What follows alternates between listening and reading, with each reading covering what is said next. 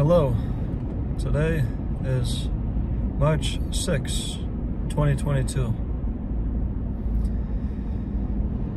The reason I'm doing rejection therapy is because I've been paralyzed by fear the majority of my life.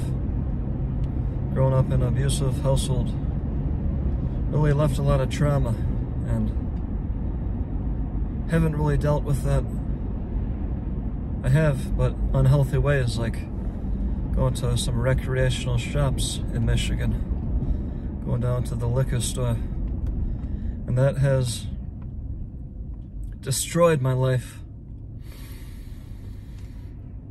So I'm done running, and I'm facing it head on, my fears, you know. Do the thing you fear the most, and the death of fear is certain. I think Winston Churchill, I'm not sure who said that. But I'm pissed off at myself for letting myself go, you know, destroying who I was. 2018, it was downhill when I went viral as a meme on TikTok. I didn't want to leave the house because I was afraid of people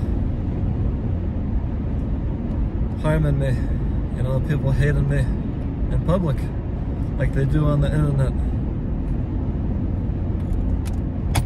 So this is to show the world who I really am. Okay? To push myself to limits I don't even know I have.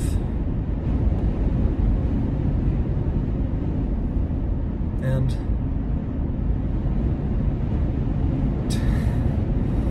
just feel happy, just like I am happy in the gym, you know. After doing a very uncomfortable social situation, it's like lifting a whole bunch of weight, building a whole lot of muscle memory, you know. No more. I want to do this for me and for those that have similar situations, to be the hope for those that are afraid to leave the house. No matter how many years or months it's been, it gets better. All you gotta do is get uncomfortable, like I am right now in this rejection experiment. Oh man, I was just ranting. Don't know. I'm gonna replay this video. Not sure if I said the same things over and over, but I just got out of Batman. That movie hyped me up, you know.